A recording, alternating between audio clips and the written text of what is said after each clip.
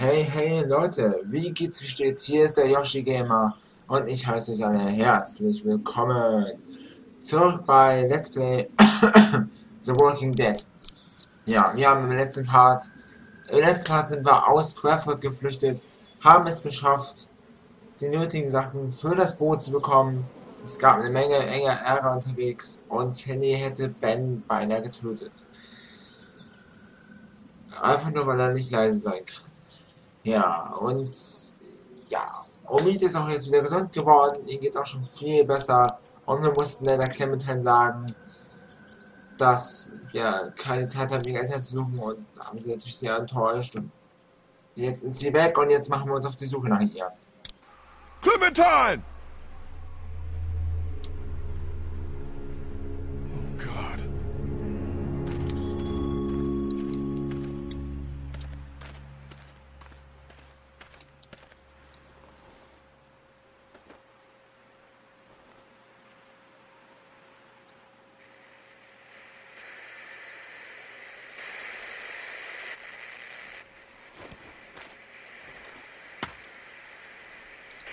Them?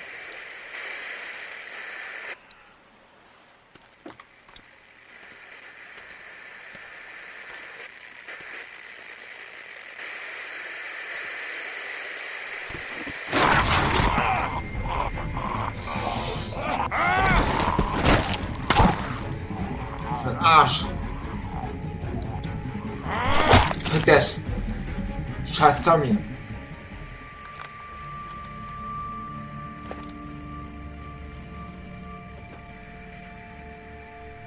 Nicht Clementine. No.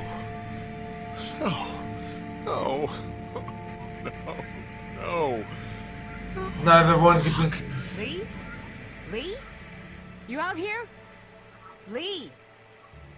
Nein, wir sind gebissen worden. Are you crazy? What are you doing out here? It ain't safe. Lee? Where's Clementine? She's not in her room. Vernon ain't in the house either. What the hell is going on? Whose blood is that? It's mine. Oh my god. No way. No. No fucking way. There's no time to worry about me. Clementine's gone. There's no chance she just wandered off on her own? No. No way. Then who the hell took her? I don't know. Last night Vernon came to me and offered to take her with him. Said she'd be better off. Son of a bitch. I knew we couldn't trust that fucker. Wherever she is, I have to find her. Okay. What do you need from us? Clem may not have much time. We have a better chance of finding her if we all go together. Who's with me? We're all responsible for Clementine, and in your condition, you may not make it to her in time. She needs our help. All of our help. Damn right. We can't let you do this alone. So that's settled then. We'll look for Clementine together. Hell yeah. What are we waiting for? Thanks, you guys. I appreciate it. Really. Tja, es ist schön zu sehen, dass alle zu mir halten. Und Kenny? Lee, man. You know I care about Clementine. And I am a Christian man. And I keep asking myself, if this was me, asking you for help, asking you to put your life on the line, would you be there for me? Because there have been plenty of times when you ain't been. Kitty, man, I'm begging you here. I can't do this alone. I need your help, please. Lee, I know you had my back when we first teamed up. You really looked out for me and mine. But ever since then, you've been looking out for yourself more often than your friends. I'm sorry, but you're on your own on this one. Kenny hilft dem What Bild. about you, Ben? I don't know. Whatever you think is best. Clementine's one of the few good things left in this world. She stood up for you and Crawford when Kenny wanted you gone. Don't you think you owe it to her to stand up for her now? You're right. I owe her. I swear, before this is all over, I'm gonna show you I can do something right. I'll prove it to you. You'll see. Okay, guys, we should go find Vernon, see if he took her. Let's head out. I'll get the boat out onto the river. Figure I can wait there until you get back. Or at least until nightfall. You're still gonna take me? Even dead? Yeah. We'll figure out what to do about that when the time comes. Scheiße, wir wurden gebissen. Das war's wohl. Nee. Come on, guys, let's Das go. war's, ey. Scheiße. Das habe ich jetzt... Ich hätte es gar nicht mitbekommen, dass er uns gebissen hat. Ich habe nur gesehen, dass er irgendwie so zurückgeschreckt ist, aber... Das habe ich echt nicht mitbekommen. What the fuck? Scheiße, ey. Da wird Clementine ja noch mehr enttäuscht sein, schätze ich.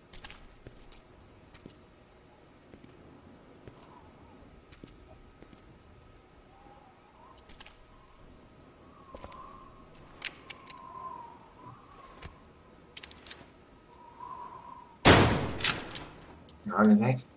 Hä, da waren die doch vorher.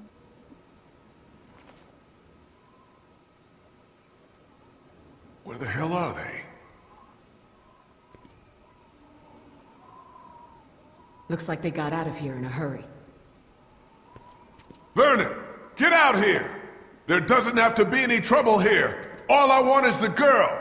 Give her back and nobody needs to get hurt. Scheint aber niemand da zu sein, wortwörtlich.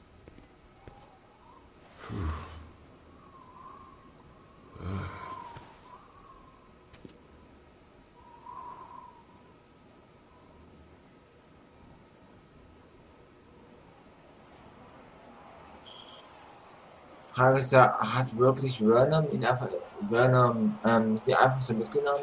Das kann ich mir nicht vorstellen. Er war da voll der nette Kerl. Obwohl in der Zombie-Apokalypse weiß man nie, wie man trauen kann.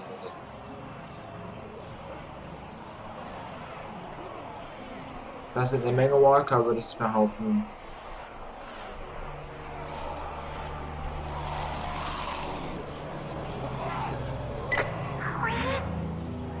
Clementine, are you all right? Where are you? Vernon, you son of a bitch! Hello, Lee. Who is this? It's not Vernon, if that's what you're thinking. And you should really watch your tone. Clementine's fine. But if I were you, I'd choose my next words very carefully.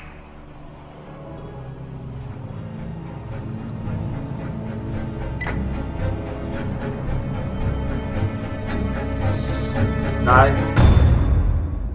Was? Ernsthaft, ne? Das wurde gerade so spannend und dann... Scheiße. Okay. Würde ich sagen, fangen wir an mit der Bewertung. So wie ich jedes Mal, wenn die Episode zu Ende ist, erkläre ich ja, wieso ich mich für das und das entschieden habe. Damit beginne ich jetzt. Der Junge auf dem Dachboden. Hast du den Jungen auf dem Dachboden? Ja, genau. Wir haben am Anfang der Episode oben auf dem Dachboden für Kenny einen Jungen umgebracht, den er nicht umbringen konnte, weil er es nicht übers Herz gebracht hat, weil dieser Junge aussah wie sein Sohn, der aber auch gestorben ist. Und ich habe mich dafür entschieden, ihn zu erschießen statt Kenny. Ich meine, wenn man seinen Sohn verliert, dann möchte man ungern noch ein weiteres Kind erschießen. Das ist, ich meine, es ist nur ein Untoter, aber ne, es ist... Ihr wisst bestimmt, was ich meine. Es ist ein sehr schlimmes Gefühl. Ein Kind irgendwie. Ich könnte mir auch nicht vorstellen, dass ich irgendwie ein Kind jemals verletzen würde oder so. Und nicht absichtlich. Also, ich könnte mir das nicht vorstellen. Und weil ich ein guter Mensch bin, habe ich das für Kenny getan.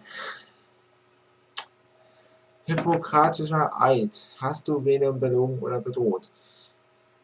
Ach so, ja, ganz am Anfang. Genau. Wir konnten, als wir das erste Mal zu Venom und seiner Gruppe trafen, konnten wir ihn belügen oder konnten ihm die Wahrheit sagen. Ich habe ihm die Wahrheit gesagt, einfach weil ich ehrlich bin und wir wollten ja wirklich keinen Ärger und das war auch eine Gruppe, die ganz in Ordnung war. Die haben mir wirklich keine Probleme gemacht und ich sah da kein Problem drin. 66%, okay, das sind wir doch in der Mehrzahl, würde ich sagen. Genau wie im Vorhängen, auch mit den Jungen auf dem Dachboden. Sind wir auch in der Mehrzahl. Allein zu Hause hast du Clementime mitgenommen. Du und 73% der Spieler haben sie mitgenommen. Ja, ich habe sie mitgenommen, weil Und ich möchte sie ungern allein lassen. Ich weiß, es ist ein Fehler, sie mitzunehmen, weil es echt verdammt gefährlich ist. Aber ich wollte sie auch nicht alleine im Haus lassen. Das wäre sehr riskant gewesen. Das wäre in meinen Augen sogar noch gefährlicher gewesen, weil wer weiß, wer denn da ins Haus kommt, und wenn sie allein ist, dann ist sie im Arsch, dann ist sie ziemlich, dann ist die Kacke am Dampfen. Ja, deswegen, um sicher zu gehen, dass ja auch wirklich nichts passiert, habe ich sie mitgenommen. War zwar riskant, aber es war mir hundertprozentig sicher, dass ich das tun würde. Auch wenn es keine leichte Entscheidung war. Auf jeden Fall, das finde ich so wichtig. Damit sind wir auch mit 73% in der Mehrzahl. Wem die Stunde schlägt oder wenn die Stunde schlägt. Da steht aber wem die Stunde schlägt. Das ist ganz komisch. Hast du Ben in den Tod stürzen lassen? Du und 66% der Spieler haben ihn aufs Dach gezogen. Okay. Ja, alles klar, genau. Ich habe ihn hochgezogen, weil er einfach zur Gruppe gehörte und ich niemanden zurücklasse. Das ist einfach so. Egal wie schwer verletzt er ist. Auch wenn er gebissen wird, ich lasse ihn nicht zurück. Aber er muss damit rechnen, wenn er sich verwandelt, dass ich ihn natürlich umbringe. Das ist natürlich klar. Aber ansonsten würde ich trotzdem niemanden allein lassen. Niemand zurücklassen. Vergiss es. Ich würde versuchen, den EU zu retten. Es sei denn, es ist wirklich so, dass er von Zauber umzingelt ist und ich keine Chance habe, an ihn ranzukommen. Dann ist es natürlich eine andere Sache. Aber wenn ich die Chance habe, ihn mitzunehmen oder nicht, und das in dem Moment entscheiden kann, dann lasse ich ihn nicht zurück. Darauf kann man bei mir einfach ganz sicher sein. Wir sind mit 66% in der Mehrzahl. Zeigen des Bisses. Hast du der Gruppe den Biss gezeigt? Du und 80% der Spieler haben den Biss gezeigt. Ja, ich habe den Biss gezeigt, weil es wäre doof von mir, wenn ich es nicht tun würde. Weil dann würden die Leute natürlich, die Gruppe nicht wissen, was auf sie zuschlägt für eine Gefahr. Und bevor noch mehr sterben, zeichnen das, damit sie erstmal Bescheid wissen. Es nützt ja nichts, wenn die Gruppe noch weiter tot geht, wenn ich auf einmal ein Zombie bin und die wissen nichts davon. Und dann dadurch sterben. Das hat in meinen Augen keinen Sinn. Deswegen habe ich mich, so wie die anderen 80% entschieden. Wer begleitet Lee? Hä? Ach, ja, da können wir schauen. So wie wir uns dementsprechend entschieden haben, können wir alleine gehen oder müssen dementsprechend, was wir getan haben. Unsere Entscheidungen zeigen quasi, wer uns jetzt begleitet. Aber da begleiten uns alle außer Kenny. Kenny hat sich dazu entschieden, uns nicht zu begleiten, weil er anscheinend der Meinung ist, er hat immer im Stich gelassen, was auch meist war. Aber seine Entscheidungen waren auch nicht immer richtig. Deswegen erstmal beiseite. So, wir klicken weiter. Und damit kommen auch schon die Credits. Ich beende den Part aber nicht, sondern wir sehen uns jetzt gleich wieder bei der nächsten Episode und starten von dort aus weiter. Bis gleich, euer Yoshi Gamer. Haut rein. Ciao, ciao, Yoshi. Hey Leute, wie geht's, wie steht's? Hier ist der Yoshi Gamer und ich bin zurück. Wie versprochen, die Credits sind zu Ende und wir sind jetzt beim letzten Kapitel, schätze ich mal. Special 400 Tage. Okay, das scheint DLC zu sein. Episode 5. Die Zeit wird knapp. Wir fangen an. Los geht's. Wir schauen mal, was uns erwartet. Ich schätze mal, daher, dass wir gerade geguckt haben, Spezial 400 Tage. Ich schätze mal, das wird die letzte Episode sein. On The Walking Dead. Was bisher geschah? On The Walking Dead. What if my parents come home and I'm not there? I've got my walkie-talkie in case they try that way. Hey, there were some batteries in one of those boxes. Here, you can have some too. I think we should look for your parents. They always stay in the same place when they go there. The Marsh House? Yes, that's it! You didn't come into town from the railroad, did you? We gotta go! Yeah, why? Clementine? Clementine!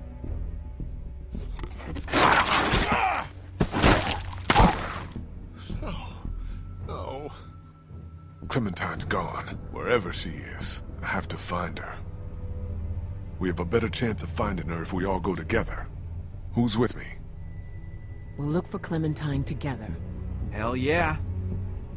If this was me, asking you for help, would you be there for me? I need your help, please. I'm sorry, but you're on your own on this one. I swear, before this is all over, I'm gonna show you I can do something right. Clementine. Ja, ich bin ja mal gespannt, was jetzt passiert. Okay. Genau. Vorhin hatten wir ein Gespräch mit dem Entführer von Clementine. Diese Spielreihe passt sich von dir getroffenen Entscheidungen an. Die Handlung richtet sich nach deiner Spielweise. Wir sind mit dem Zug hier angekommen. Und nun... Vernon, get out here! There doesn't have to be any trouble here. All I want is the girl. Give her back and nobody needs to get hurt.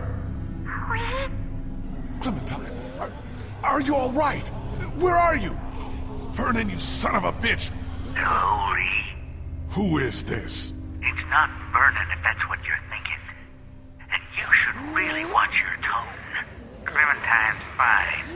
But if I were you, I'd choose my next words very carefully. Please, don't hurt her.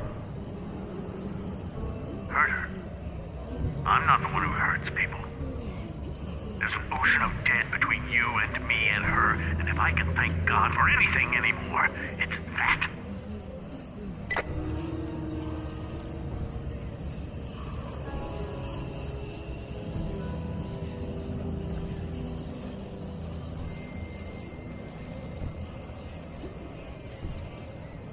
Just hold on, Clementine.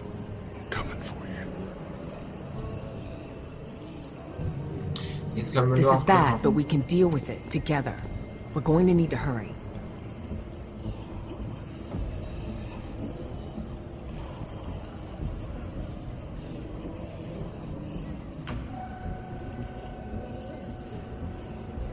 How's that feeling?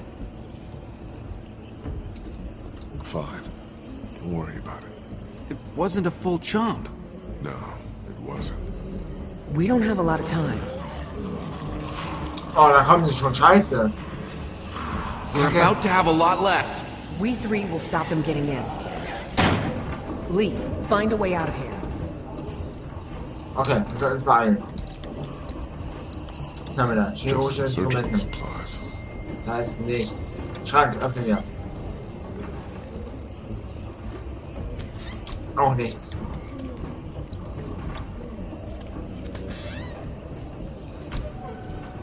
Da haben wir was. Das könnte nützlich aussehen. Rippenspreizer. Looks like a carjack. I don't want to imagine this being used on a body. Aber nehmen wir mit, vielleicht kann er uns ganz gut helfen. Da ist auch nichts. Eine Waage. This isn't gonna help. Nothing through here. Was können wir jetzt tun? Wir können hier hinten noch rauf, ne?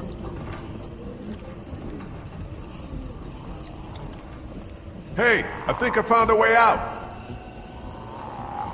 Mit Pistole. Wir können ja mal versuchen zu öffnen, aber ich glaube nicht, dass es. Nee, es wird nicht.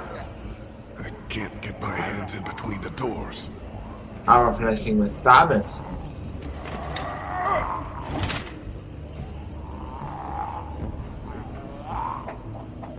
I'll have these doors open in 2 seconds. Ja, es funktioniert. Es funktioniert, Leute.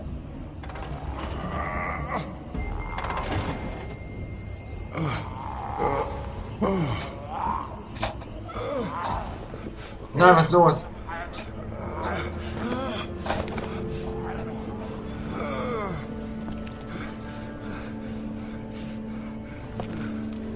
Nein, was ist los? Nein, nein, nein, nein, nein.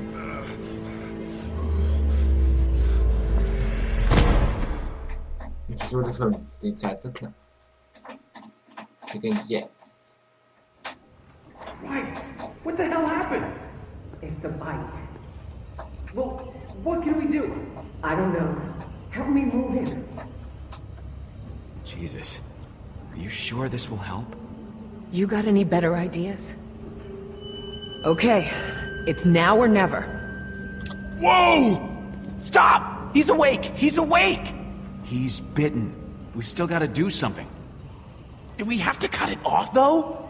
We're trying to save him. At the very least, buy him some time. Nein, das glaube ich nicht. But this way? Do we know it works? Of course not. Is there gonna be a lot of blood? There's gonna be a shitload of blood. What if he dies? Then the rest of us go after Clementine and get the hell out of Savannah. If there's any chance this saves his life, we have to take it. Jesus. What are you guys talking about? We thought maybe with your bite. If we removed it, you might live. I know it's drastic. You think? Nein, ich glaube nicht, weil What das if it verteilt sich ja works? durchs Blut, also It das might kann be nicht the only sein. way. Also, wenn wir gebissen worden, dann... What do you think? No. Nein, wir brauchen den noch. No. Are you sure? Yeah, I feel like I got time. Just keep an eye on me. If I get my hands on the bastard who's got Clem, I'm gonna be happy to have them both. But you're gonna die. Yeah, but not in here. You guys keep an eye on that door. I'll work on getting us out of here. Lee? No. This is what we're doing, and I don't want to hear anything else, okay? Okay. Nee, das kann nicht sein. Das hat sich ja durch Blut verteilt. Das hat sich ja... Das hat sich ja im ersten Moment schon durchs Blut verteilt. Also, ich glaube nicht, dass... Das ist absolut... Also, an sich wäre das total unlogisch. So, wir versuchen es nochmal.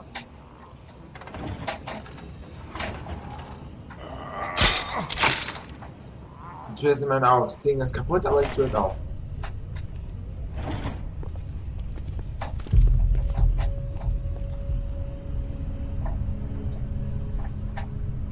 All right, up we go.